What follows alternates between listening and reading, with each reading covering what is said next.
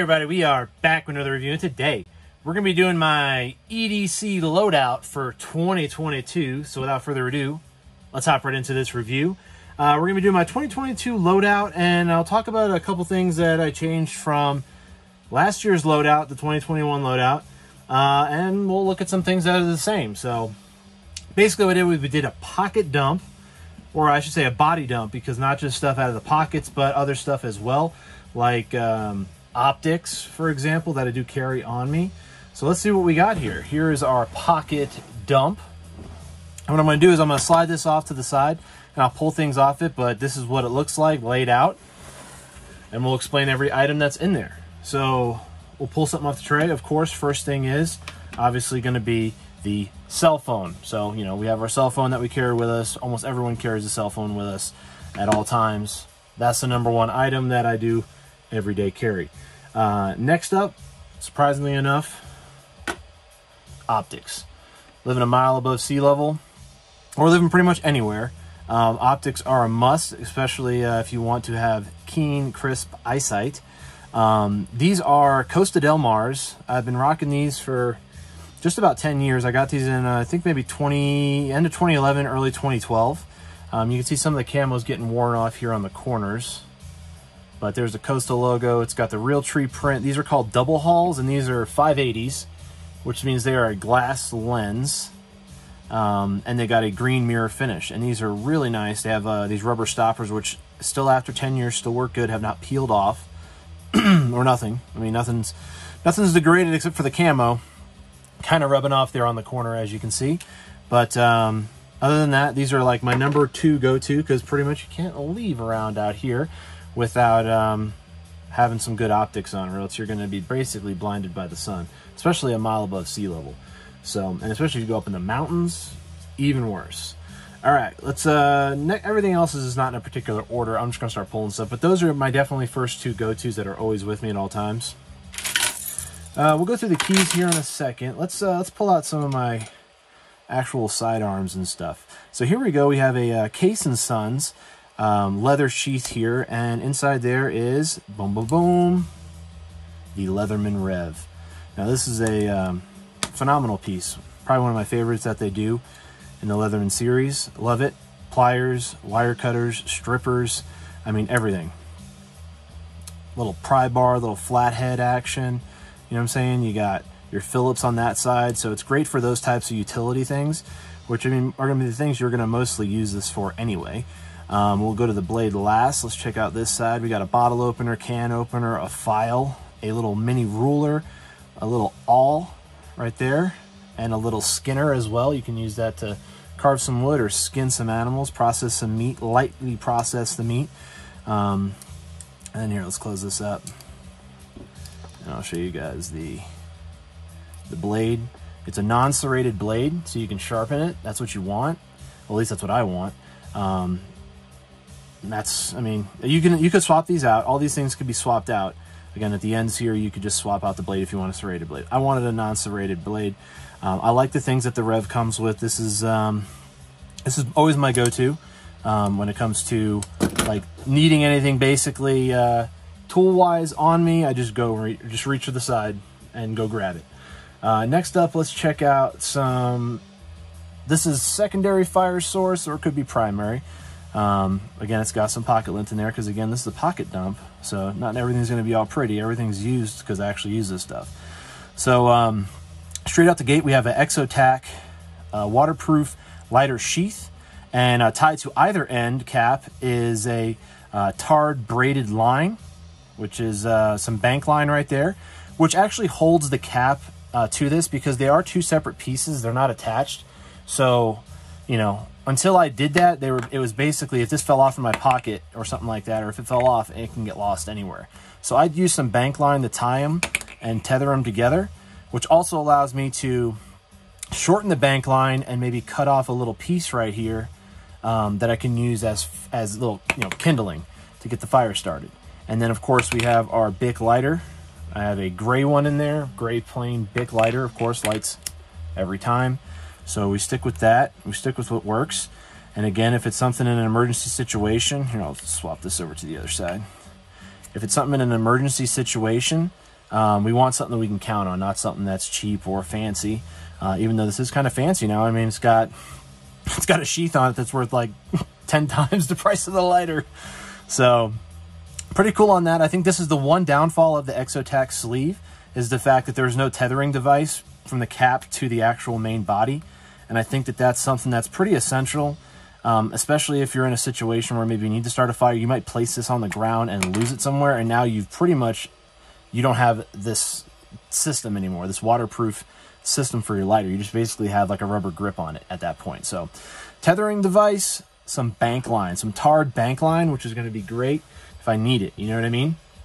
All right, I think what we're going to do is last thing we'll hit up is my keys, because that has the most stuff on it. And it's a modular system, so we'll hit that up last. Next up, let's hit up, so obviously everyday carry is a wedding band, but when I don't want to ruin my wedding band, I have a Groove Life one, which obviously is going to be camo, which this one actually I grabbed is not the same camo pattern as this. This is some real tree action. This is Saw Blades Mossy Oak. Some Saw Blades Mossy Oak action. Again, when it's time to do something that involves my hands, I'll take mine off if I'm going on a trip or doing something out in the water. I'll take this off, and then we'll use this as my everyday carry. So that's important to include that in this pocket dump, because every day I do carry my wedding band, and sometimes it's nice to swap it out. So that's something that's by the valet, and that's something that I have ready and waiting to go if I need it at any time. Next up, let's go with let's do my money clip, and then we'll move through the rest. Next up, we got the GDC Gerber. This is a new addition to the loadout here. I wanted a money clip that was not a card clip, although this will hold cards. This is a full-on money clip, which is about the thickness, as you can see, of some quarter folded bills. So I folded these bills in 4s, and then this is what it looks like thickness-wise on this.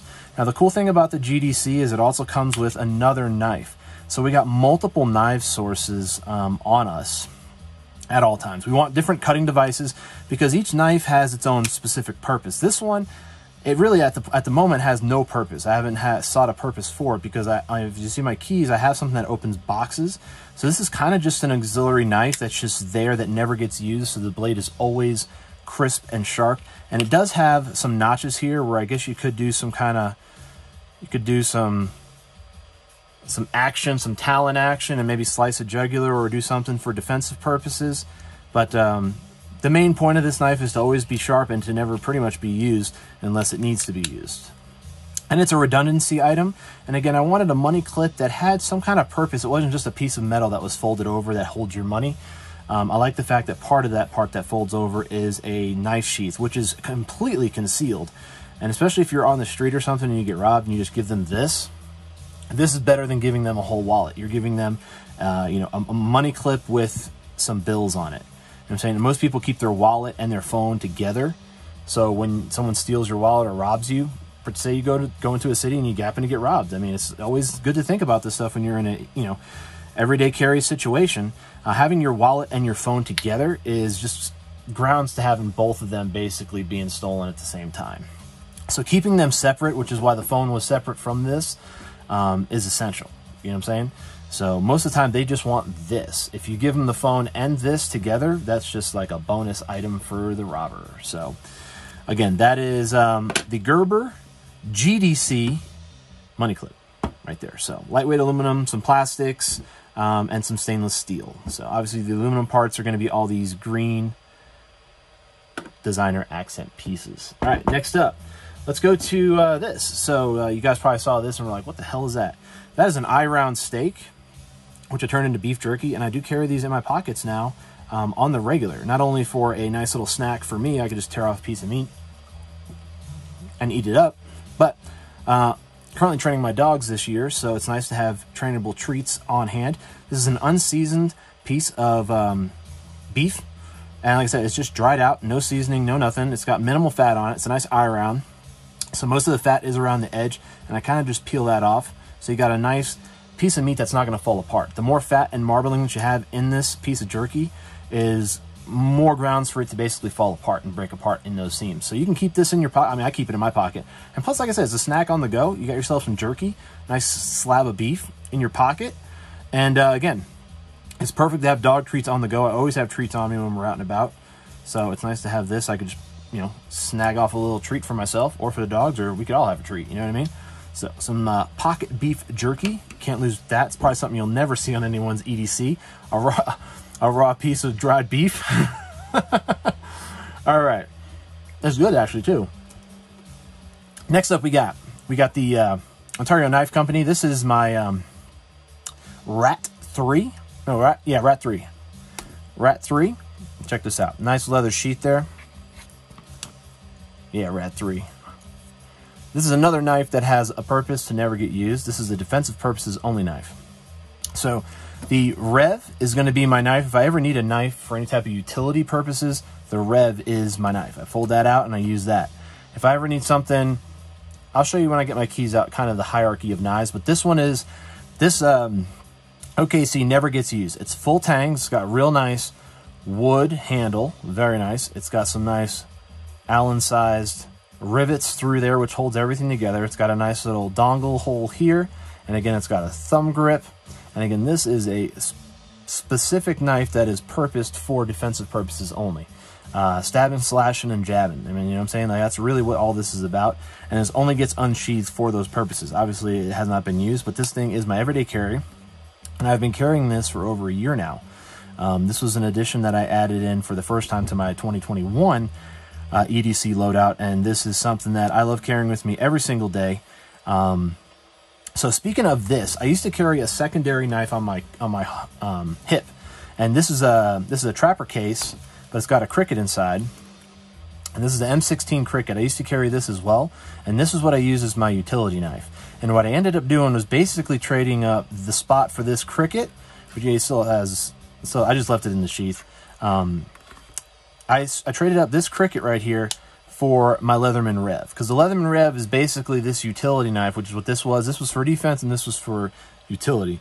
So I got that utility, but I also have a ton of other tools in the Leatherman Rev. So this was a swap up in 2021 for me. This is no longer in use. This has been retired, if you would. But that was another loadout. I was basically running that instead of this, and now I'm running this. So the Leatherman Rev is where it's at. Lastly, let's check out my keys, which has the most stuff on it, and it's probably got the most utility on it, basically. So we have over here some night eyes, a night eyes system here. We have a locking carabiner right here on top. Locking part is essential because you don't want these things just randomly falling off. You lock them on. You can lock this on your belt loop. You can lock this pretty much anything. You lock this on a backpack. I mean, it is steel. You can see this has been well used. This was originally black, and now it is like a stainless steel color, or a black steel. So what I'll do is we'll kind of go through each one of these, and I'll unclip them as we go. So like I said, it's a modular system, so it has these little clips on them. And the first one we got, now this is my main utility knife right here. This is a SOG little pocket knife that folds out. It looks like a key. This is what I use, as you can see, to open up boxes or do utility stuff. I don't so much use the Leatherman for this type of a situation, because now I have this on my key ring, which is perfect. What do we got next up on the list here? Oh, here we go. We got the ferro rod. So we got the ferro rod with the striker. This I've been using. This fire steel has been in my EDC for just over 10 years. As you can see here, it has been used quite a bit, but this has been with me for a very long time. Since the whole time I've been in Colorado, I've carried this with me. So this is Light My Fire striker. It's a metal striker, a flat striker, which actually works really well. And then the last thing on this little modular unit is a Boba Fett pocket pop. Now this, I've been kind of trying to do a little test on this, because he's been in my pocket. You see all the lint under there. I mean, it's a pocket pop. And again, this is actual EDC pocket dump, not some kind of fancy nonsense. He's been in my pocket for almost a year. You can see he's got some paint worn off on his helmet right here and on the side over here. But for the most part, his antenna and all of his parts on him stayed in normal shape. He stood on there. I do know that the screw goes back in there probably about an inch, so I know that's never going to rip off. But I was curious about these other things and all this other stuff that's on this keychain tearing stuff off. But he's been good. He's been there for almost a year, and he hangs out and he guards the fair seam rod. So, all right, next up we got is A Leatherman crock, which has multiple holes here for you to be able to use as wrenches for metric and standard. We got bottle openers, pry bars on both ends. The pry bar aspect is really nice because it's nice to have some leverage, and this is some really good leverage. You could at least see about 4 to 5 inches of leverage right there, which is nice. Leatherman crock, a must. We got the standard house key.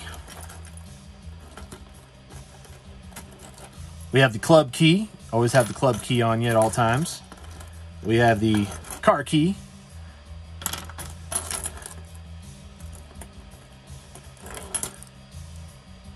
We have the hitch key. Always have your hitch key on you. Never know when you need to access your hitch. We got 2 left on here. Lastly, we got is the night eyes. Check this one out.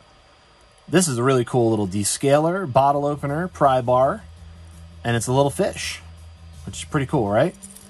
Next up we got is a little bottle opener. This is the Leatherman Bruiser. It has a little wrench right here which you can use. We have a bottle opener, a little pry bar, and a can opener. So that's pretty cool. So redundancy is important. This and this are similar, but they're a little different. And I don't care having them on there. It doesn't really matter to me. And next up we have, and lastly, the Leatherman Micra. So this is something that I have on my keychain. Like I said, redundancy is key. This one is the Micro, which has the scissor tool. So now I have scissors, pliers, wire cutters, wire strippers. And let's look at all the other tools I have on here. We have tweezers. We have another redundancy. We have a flathead screwdriver there. Look at that. A bottle opener, a little awl or a little chip. Also use that for Phillips as well. Next up on this side, we have a nice, another blade, more redundancy, more blades. Nothing wrong with blades. A little pry bar right there. Another pry bar, a nail file, and you could probably trim your nails with the scissors if you needed to. So the Micra is key, and I like that because it's on my keys. It is definitely essential to me in my everyday carry, as is all these things, and I like having all these things on me. I don't really care about weight. It's not really an issue for me. And even if it was an issue, I was walking over a long distance, it would be more of an issue for me to not have these essential items on me at all times than to have these things on me and to be burdened by the weight of them. So this is my pocket dump for this this video. I mean, this is pretty bare bones right here in regards to the things that you would need, but it pretty much covers a lot of bases. Like I said, there's a ton of tools, multitude of tools on here that I carry with me on an everyday basis because I like to have utility tools on me to be able to do things that I need to do. So why don't you let me know down in the comments below, what's your EDC loadout? What's your favorite item for your loadout? And what'd you think of my loadout? Is there anything in here that you have in your loadout particularly? If you carry Leatherman, what kind of Leatherman do you carry? If you carry a knife, what kind of knife do you carry? Let me know all that down in the comments below. And if you like this video, give it a thumbs up. Want more content like this, subscribe for more because I do reviews every single day. So look out for that and have a great rest of your day.